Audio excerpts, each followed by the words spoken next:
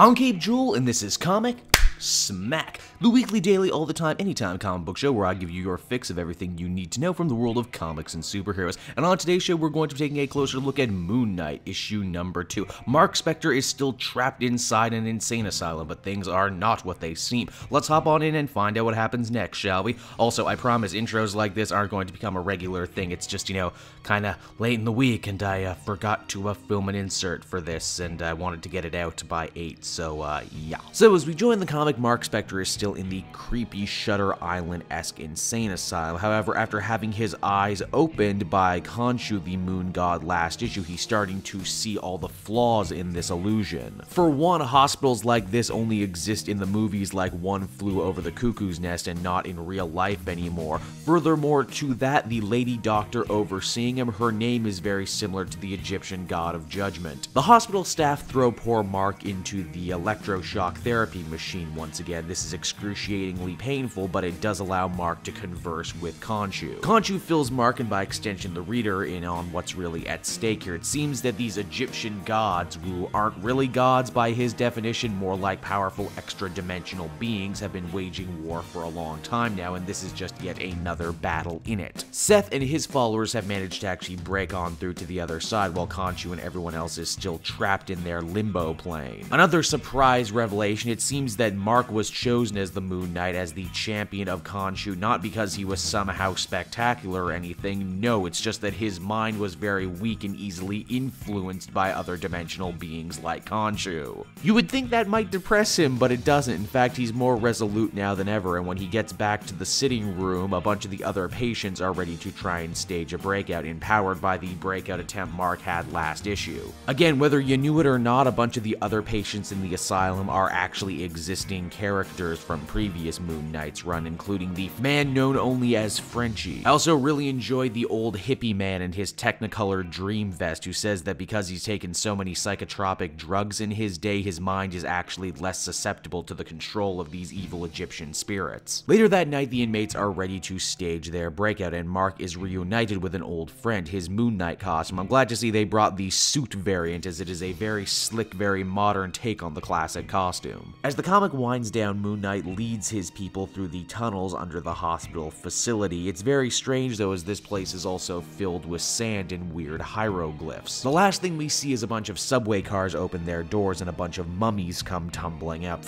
Man, I always knew New York transit systems were bad, but mummy bad? That's a whole nother level, man. Moon Knight number 2 continues to be a mind-bendy take on classic street-level superhero fare. Jeff Lemire has clearly brought a lot of ideas to this new series, and with that also come a great deal of retcons. You gotta wonder with stuff like this, how long is it going to stay, or will another writer just come along later and retcon all of it away? The art, of course, needs its own special compliment, so wonderfully grainy and creepy. Overall, I'd feel comfortable giving this one a 7.5 out of 10. Hey everyone, thanks so much for watching my newest video. I hope you enjoyed it, and while you're here, why not check out another video I have on offer, or maybe if you're feeling in a supportive mood, you want to like or subscribe. And if you want to support the creation of more videos just like this one, then please by all means check out the Cape Jewel Patreon. A little bit goes a very long way, and I will see you all next time.